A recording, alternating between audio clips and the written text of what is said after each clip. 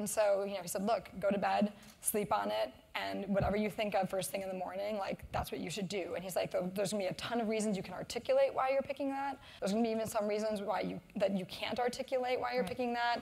And, follow your gut, because you really have, analyzed and understood it. So I went to bed, woke up in the morning, and I wanted to work at Google. I wanted to work at Google because I felt like the smartest people were there. Back to Tom Wasso's comment about always work and surround yourself with interesting and smart people. I wanted to work at Google because I felt really unprepared to do it.